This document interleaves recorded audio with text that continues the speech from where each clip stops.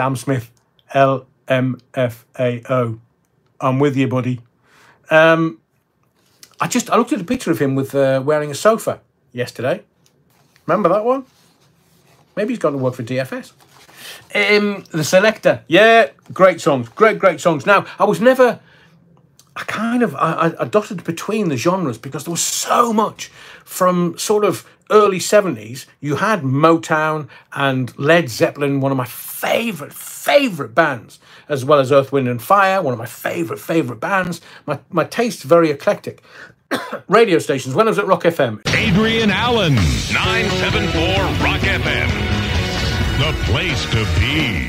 It was only just coming in because two guys over at Key 103 who were running Key 103 were using focus groups, were using sort of intel to work out which songs were the best songs to play on the radio. Now, there were some songs that sounded fabulous on the radio, kind of American orientated rock or MOR, AOR, whatever you want to call it.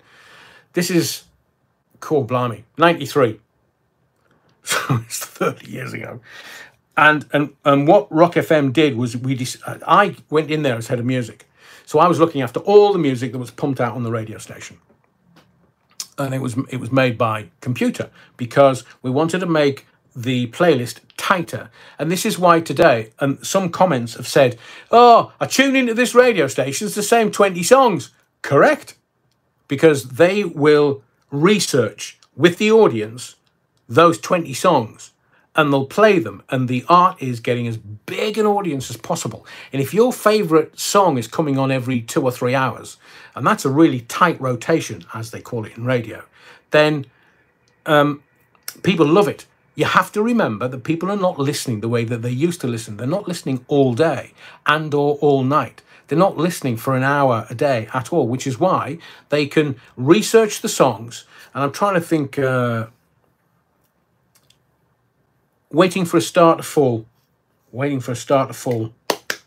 Can't remember the band. But in radio, it was known to be a great song. So we researched it through our focus groups at Rock FM. And the audience didn't like it. And we couldn't understand it. Because it's a great radio song. Or so we thought. No, audience didn't like it. Our audience at Rock FM did not want it played. So we never played it. There was a song by the Beautiful South that was an album track. And I can't remember why we decided we were going to play it, but it was a cover version. And it came back as the top performing song in the focus groups. The focus groups loved it. And we were sitting there going, how are we going to play this? Well, let's play it for a week. Let's put it on the playlist for a week and see how it goes. Boy Meets Girl. Thank you very much. Thank you very, very much, Peter. Boy Meets Girl, Waiting for a Star to Fall. We thought that was a great radio song. It sounds fabulous on the radio. Audience didn't like it. The audience hated it. So this Beautiful South song, which was an album version, and we couldn't work out how the audience knew it. I think it was a cover version. And we played it for a week. Boom! It went up. It was the best performing songs.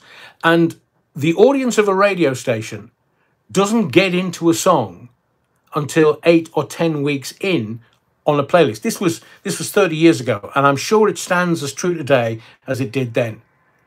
And the audience will listen, and they'll go, oh, I quite like that. So they'll just pot around at home or at work or in the van or in the car, and it'll come on, and they'll kind of either whistle along to it that they will engage with it. But it takes them 8 to 10 weeks. It's not going to happen in a week. Never. I agree. Squeeze, some fabulous songs. Jethro Tull, nice. Caravan of Love. No, it wasn't not Beautiful South. Was that was House Martins, not Beautiful South. But it was back in 93, 94. I went back to Rock FM. I was there in 1990 and went back in 93 as head of music and mid-mornings. And we used to use focus groups. And we use them all the time. It takes a long while to be able to play the hits, gold, as it's termed or used to be termed. But the modern day playlist, it's done by instinct. And you can play it down the phone and the focus groups will kind of go,